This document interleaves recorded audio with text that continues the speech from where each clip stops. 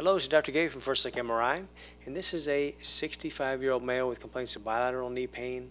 This is his left knee, and his right knee had some really severe arthritic changes of the medial knee joint.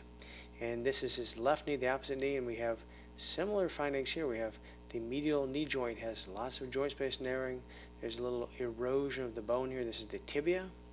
The femur is the big bone up top. The tibia is down below, and again along the margin here we see this darkness, which is a bone erosion. And you may also notice one other funny looking thing over here. This is a big area of gray signal, intermediate signal intensity on the sequence.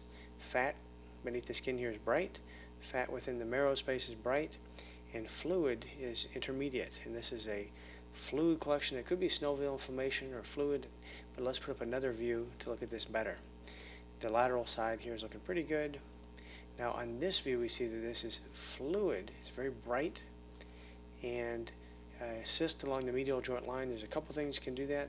One of them is a parameniscal cyst. When people tear their menisci, sometimes the tear can go to the edge of the meniscus, and the fluid within the tear can weep out and form a cyst. So this is what this is. This is a parameniscal cyst coming out of a torn medial meniscus.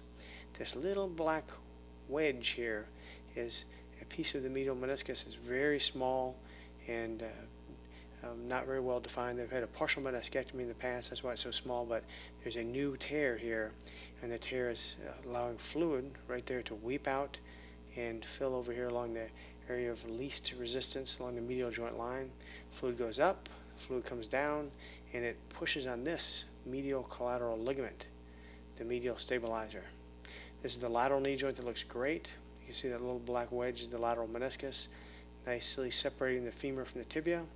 And then the medial side looks terrible. They got complete loss of joint spacing. This meniscus is very small, has a complex tear, and a large medial parameniscal cyst. And that's it. I'll put up one more view here to see this from a different angle. This is one where we're going from the top, the kneecap. We're going to go down, down, down. We should see it over here eventually. And there it is, a big medial parameniscal cyst associated with a meniscus tear. Thank you very much.